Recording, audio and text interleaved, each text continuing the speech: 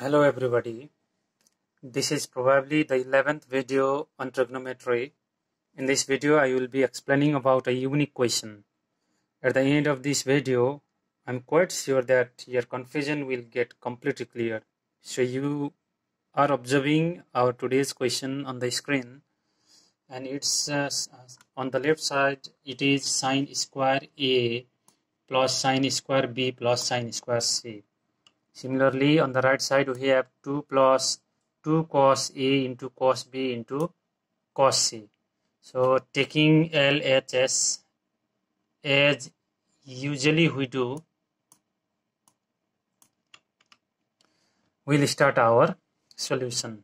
So, this is our left hand side, and then this is a little bit a different question, as I have already told you that this is a unique question that we are discussing today about. And here this Sin²A can be converted into a formula following this table. So you might have learned the formula of cos²A as 1 minus 2 Sin²A. So when you bring this minus 2 Sin²A on the left side, it will be plus 2 Sin²A. And then when you bring this cos²A on the right side, then that will be equals to minus 2 cos A. And 1, it is already on the right side. So that means we can exchange cos²A and minus 2 Sin²A. And then it becomes 2 Sin²A minus 1 is equals to minus cos²A, and finally that will be Sin²A is equals to 1 minus cos²A whole divided by 2. So we'll be writing the same following the formula, that is 1 minus cos²A by 2. That is from this formula. So in the same way, we'll be writing Sin²B as 1 minus cos²B whole divided by 2. So these two are following the same formula, same rule. And then Sin²C, that we will copy the same. So moving to the next step, we'll take LCM from these two factors. So we have denominator 2 on the first factor and again 2 on the second factor also. So we'll take 2 as LCM, and then there remains 1 minus cos²A as a numerator on the first factor. Similarly, 1 minus cos²B on the second factor. Sin²C, we are not changing this till now. Moving to the next step, we can take 1 common from these whole terms and 2, that is LCM, and we take 1 and divide by 2 from these steps, from these parts. So it will be 1 by 2, and then when we add 1 and this one, it will be 2. So I hope you are clear with this number. This is not the common one. It is actually we can always write 1 whenever needed. Since it is multiplying with all the factors, if we take let's say that will be the common, and this 2 is the denominator. So we are just arranging them. We are taking them just at first. And then this one and this one get added, that will be 2 minus cos²A and minus cos²B. So these two terms have minus common, that's why we have written minus, and then we keep cos²A and cos²B inside the bracket. So this plus comes from multiplication of the sign, that is whenever minus sign is taken common, then minus and this minus will become plus. So this will remain same till now. In the next step, if you see cos²A plus cos²B, that is in this form, that is cos C plus cos D. So if we have cos C plus cos D, we can write that in this form, 2 cos C plus d by 2 into cos C minus d by 2. So same thing we'll be doing in the next step for these two terms, these two factors. So 1 by 2, that will remain same. This 2 is same, copied from above, and minus, it is also same.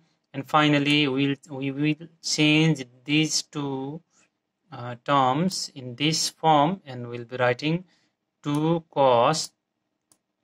So in place of C, we'll write 2A, and in place of D, we'll write 2B, because that is what we have here in place of C and D. So following that formula,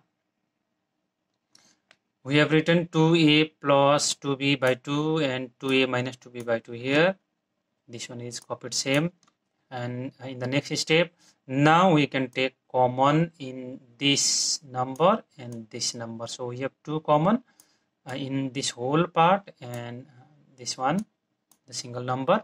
So taking 2 common out, it remains 1 here, and rest cos. And again you can see in the angle inside the bracket, 2 is common. So we take again 2 common from angles also, and A plus B remains inside the bracket. The same thing happens here. 2 is common, A and minus B will remain from this part. This one will be copied same.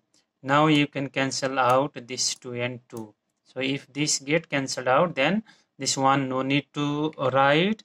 Finally 1 minus, and the rest of the parts remains, and that can be written as 1 minus cos A plus B into cos A minus B, and this one is copied same. Now after this minus cos A plus B can be converted into cos C. So that means if it is plus cos A plus B, then we can write minus cos C. But if it is a minus here, then we can write plus cos C. So that means we have minus cos A plus B here. So we will be writing plus cos C. And this cos A minus B is copied same.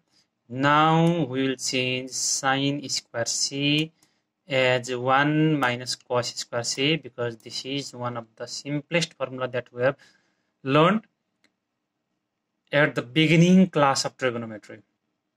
Now this one and this one, when added, that can be written as 2 cos C from here and cos C from here. The remaining factor is common, and cos A minus B remains in this part, and again 1 cos C remains here.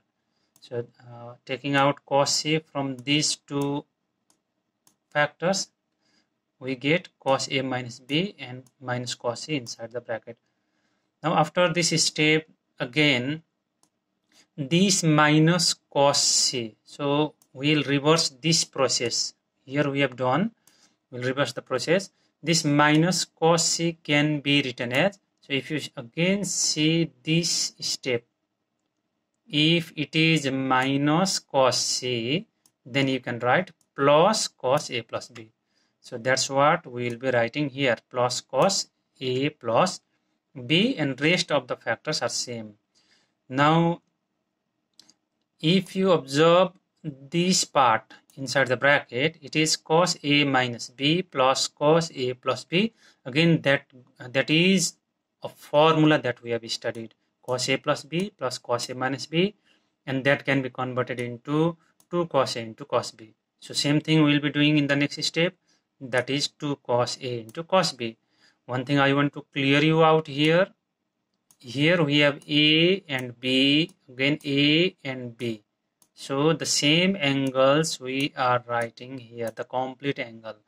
If it would be A by 2 and B by 2 here, then we would be writing A by 2 and B by 2. But that is not the case here. So it is A and B So we'll be writing 2 cos A into cos B following the same table or the same formula. Now finally you are close to the answer.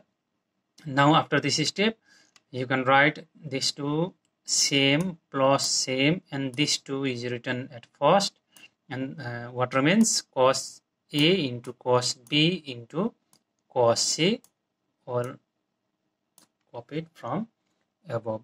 So this is the thing that we need to prove in this question. So we get left hand side is equals to right hand side here. So I hope now I have clearly explained every steps, and I hope you have understood this question. If you get completely satisfied with this video, please don't forget to share to your needy friends. Have a nice day ahead. Thank you again.